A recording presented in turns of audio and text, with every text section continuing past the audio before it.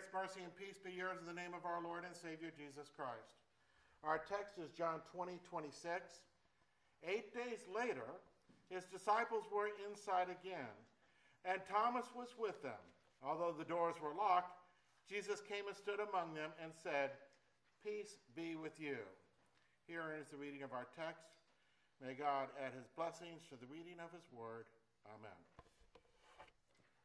Today is the 1-week anniversary of Easter, the day that Jesus appeared to Thomas and put to rest all of his doubts. A quick review of events leading up to this anniversary reveals a clear divine pattern. The first appearance of Jesus was to Mary Magdalene. Before she recognized him, you recall she thought he was a gardener. Jesus speaks, and then once he speaks, she knows that Jesus has been raised. This is our divine pattern. First the word, and then faith. She was sent to tell the other disciples. Some other ladies also visited the grave and got the word of the resurrection from the angels that were there. And then after that, they're coming back home and they meet Jesus.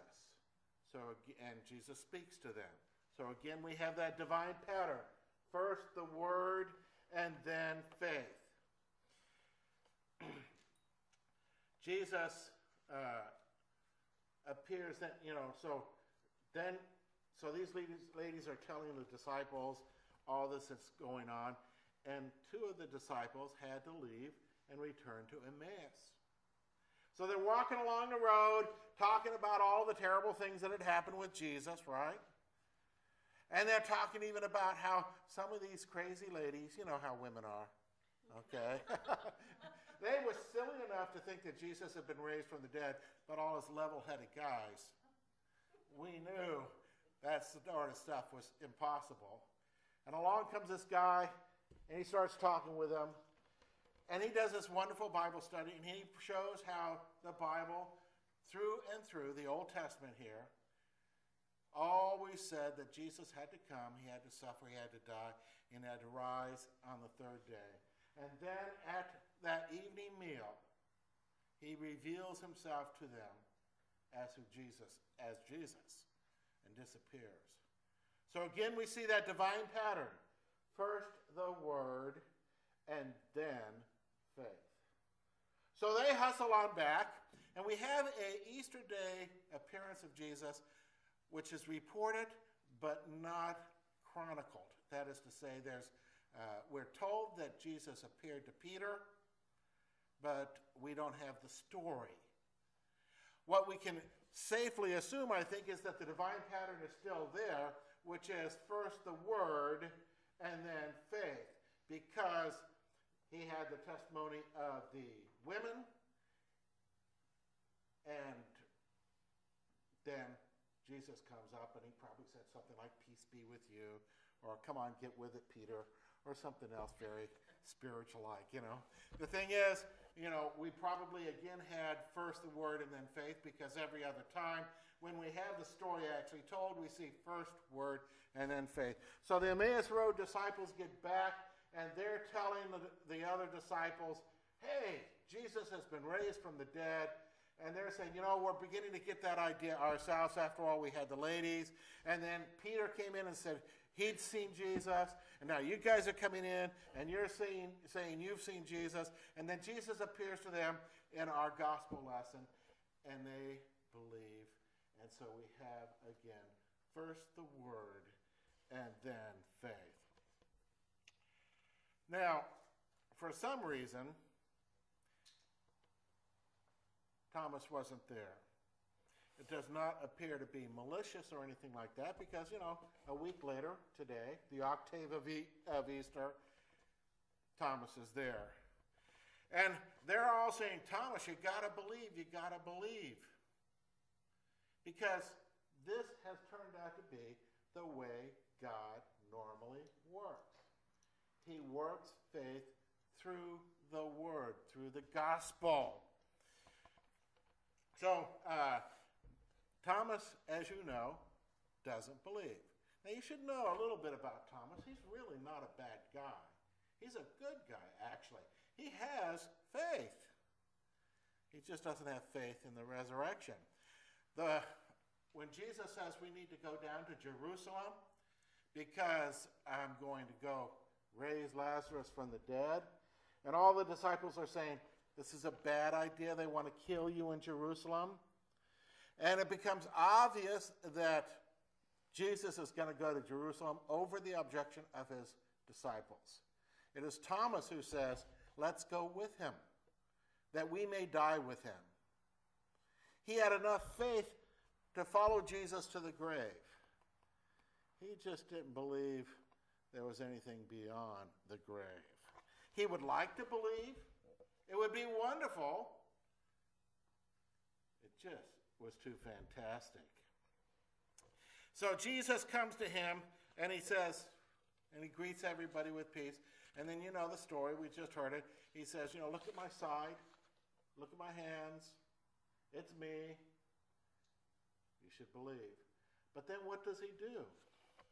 He says, blessed are those who have not seen and yet believe. Blessed are those who hear the word of God and receive it. Because the pattern that God has established to engender faith in our hearts and our lives is not burning bushes. It's not Jesus appearing for an evening meal. It's not being knocked off our donkeys while we're traveling. Yes, God can do these sorts of things. But how many times did he appear in a burning bush? Anybody? Once. How many times did he knock somebody off a donkey? How many times? Once. And we could go on. His normal way is to work through the Word of God to bring our hearts to faith. And so he tells Thomas, blessed are those who have not seen but believe. Finally, so he appears, removes Thomas's doubts, but he directs us to the Word as the means by which the Holy Spirit works. And that, by the way, is the first lesson from today's readings. First the Word, and then faith. The second lesson, is that, Christ chooses to engender faith in us through the gospel. And that's why even our sacraments, by the way, are based on the Word of God, are they not? The Word, the baptism, and communion. Take away the Word from baptism, and what are you left with? Water. Take away the Word from the Lord's Supper, and what are you left with? Bread and wine. That's right. So it is, even our sacraments are built on the Word. This is how the Holy Spirit works. Take away the Word from absolution, and what do you get? A lot of hot air, right? It's always the Word through which the Holy Spirit works. It's this normal pattern. When you think about it, how does Genesis tell us the world was created? Through the Word, huh? That's the very first thing God said, okay? Now it has grown more and more popular these days to seek God apart from the Word, apart from the gospel, apart from the message of Christ and his resurrection. This is a deception of the devil. Our generation is falling for it hook, line, and sinker. It's the same ploy the devil used on Adam and Eve, pulling them away from the Word of God and search your heart, or something like that. The truth of God is found in the Word. It is centered in Christ. So the Athanasian Creed ends, this is the Christian faith. Whoever does not believe it faithfully and firmly cannot be saved. Faith without the crucified Christ and risen Christ is a false faith, and it leads to damnation. It is the Word of God that leads us to Jesus, leads us to that crucified and risen Christ, and confirms that faith. It is the Word of God that sustains that faith. It is God's chosen pattern. Word, then faith. So, we move on to the second lesson then. Because God chooses to work through his holy word, his almighty power is veiled. We don't get to see it. It comes through the word. It's not as if God has appeared in all his glory and shining like he does at the second coming. Let's just say that the second coming happened every day. I know that sounds silly, but let's just say the second coming happened every day. Who would doubt that Jesus was the Son of God? No. We got all that power and might shining forth. It would be so obvious that even a blind person would know. But that's not how he has chosen to work. He has chosen to work through the Word of God and empowering the means of grace, sacraments, and so forth. Because it is done this way, it is resistible. You can hear that word and say, that doesn't make sense. You can hear that word and say, I don't want to do that. You can hear that word and say, I won't believe in a God who fill in the blank. This is what, this is why the omnipotent, all-powerful God can be resisted by us poor, weak, miserable sinners.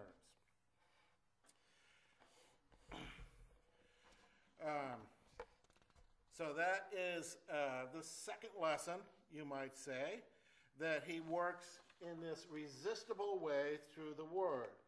Our third lesson comes from the words of Jesus. He says, as the Father has sent me, so I am sending you. Then he breathes on the people gathered there and he says, receive the Holy Spirit. If you forgive the sins of any, they are forgiven. If you retain them, they are retained.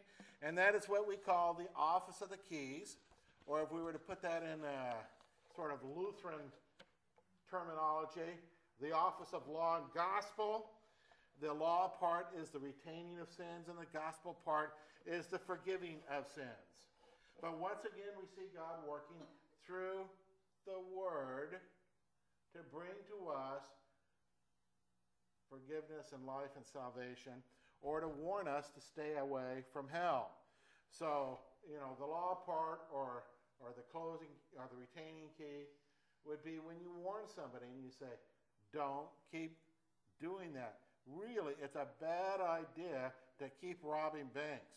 Not only is it an illegal way to make a living, and you will one day get caught and thrown in jail, but it is also a sinful way to make a living. Repent, before you go to hell. This is the law part. And the gospel part is the guy says, I've been robbing banks. I'm really sorry about that. I really need to get my life straightened up. And then you say, your sins are forgiven. Go and sin no more. You might want to tell the police about this, or at least a lawyer. But you offer that forgiveness there. Now, the importance of this comes through the Word and then faith. If I were to stand up here for the absolution and just think you guys forgiven, it's not quite it, is it? If I was just feel you forgiven and say nothing, that doesn't quite get the job done either, does it? Would you feel that forgiveness oozing out of me? No, you have to speak it, just like you have to speak it. And then it is really God's words coming from you or me, in the worship service. So first the Word and then faith, which is engendered. And we have this special privilege given in our lesson here when he says go, of carrying that very same word that the apostles carried. And it has the same power and the same authority that it had when the apostles proclaimed it. It brings the same Savior, the same faith, the same eternal life. God has entrusted us with this pearl of great price, He has hidden it in human words. He has given it to us, earthen vessels. But he hasn't given it so that we may hide it. We are to share it. We are to let it shine forth in our lives. Now, here's something that we need to be a little bit clear about, and this comes through, especially actually in our lesson from Acts. We see a picture in Acts, a little vignette from the life of the early church, don't we? And the apostles are proclaiming, it says, the apostles were giving their testimony to the resurrection of the Lord, and great grace was upon them all. So there again we have that pattern. First word, and then faith. But notice in our lesson from Acts that faith acted. And people were making sure that the poor were taken care of, and all sorts of great things. Now what we see here is an important point for our continuing life. The actions of the Christians did not convert anybody. God works through the Word to bring people to faith, to call, gather, enlighten, and sanctify. He works through the gospel. But what the actions did was provide a lure. Think of your actions in terms of the burning bush, right? Did seeing the burning bush cause Moses to come to faith? No. What did it do? It got him to come on over, didn't it? He came over and he said, what in the world is going on this? I'm going to turn aside and see this marvelous sight. So our actions get people to ask, why in the world do you act this way? What is so different about you? It is a lure, if you're a fisherman, attraction. And then the person asks, and then you can share your faith in a very natural and normal way. And then the Holy Spirit works through that proclaimed word, that shared word, the gospel, to create faith. A good example of that is found in Acts chapter, 16, where Paul is in jail and with some friends, and there's this big earthquake, and the doors are shook open, and the chains fall off. And the jailer apparently had been snoozing, wakes up, and he's ready to kill himself because that was the penalty if the prisoners had escaped. And he thought everybody had escaped. And Paul shouts out, don't kill yourself. We're all here. So the jailer checks things out really quick, and sure enough, they are there. And he's very, very excited, needless to say. He says, what must I do to be saved? And Paul and the others who are with him said, believe in the Lord Jesus Christ and you will be saved, you and your household. Now this is the next part of the text out of Acts, which is so very important. And they spoke the word of the Lord to him and to all who were in his house. First the word and then faith. And after they had spoken the word of the Lord to them, the jailer and his whole household are baptized. So the point here for us is that it was the actions of Paul and his associate that created an opportunity to share the gospel, to share the resurrection. So today we have heard, actually, from our reading, 4 lessons. First, the normal way God creates and sustains our faith is through the word of the gospel. Second, because God chooses to work through the word instead of simply overwhelming us with his omnipotent power, his saving action for people is resistible. There is no such thing as irresistible grace. Third, he has granted us that same power, that same word to proclaim and share. And fourth, our lives become something attractive so that the unbeliever will give an ear to the word instead of just shutting us down automatically. Now today, and I've spoken about this before, but today is the official beginning as a church, we're going to try to walk around in our neighborhoods. And in doing this, we're hoping that you will meet your neighbors. And if you live in an apartment building, you may just want to walk around the apartment building or something like that. But the idea is to meet your neighbors. Be friendly. Introduce yourself. Ask them their names, that sort of stuff. And we hope that as you get to know your neighbors over time, they might naturally ask you about your faith.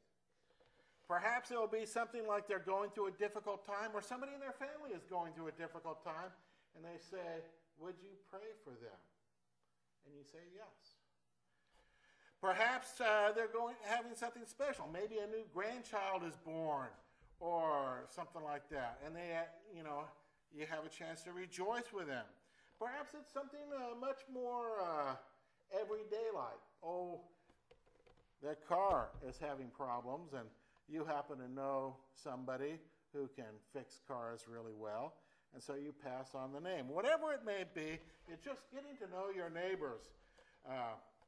And the hope is, what we hope is that over time, some discussion about your faith will naturally develop. They may ask you when they're going through that difficult time about your faith and how it might work. They may even ask if they could see your pastor or something like that. But the main thing that we're just looking for here is to walk and say hello. And to encourage us in this endeavor, we have on the bulletin board there an empty chart right now, because today is the official beginning, right? So I would not expect anything to be put on there until next week. But there's a chart on the bulletin board in the hallway, which has a place for you to put your name and then how far you walked in your neighborhood this week. 5 miles, 10 miles, 478 miles, whatever you do, And then we will keep track of that, and we're hoping that as a church we will have walked in our neighborhoods 2,015 miles, which will honor the year 2015, which is the year we're in, and that's why we picked it. But anyways, that hopefully will encourage you by seeing how far the church as a whole is walking as well. But remember, as you walk, that you have the same powerful word that the apostles had. That word that comes before faith has been given to us. So don't be afraid to use it. Don't be afraid to share it. Don't be afraid to see the opportunities that God gives you. Amen. May the peace of God, which passes human understanding, keep your hearts and minds in Christ Jesus our Lord. Amen.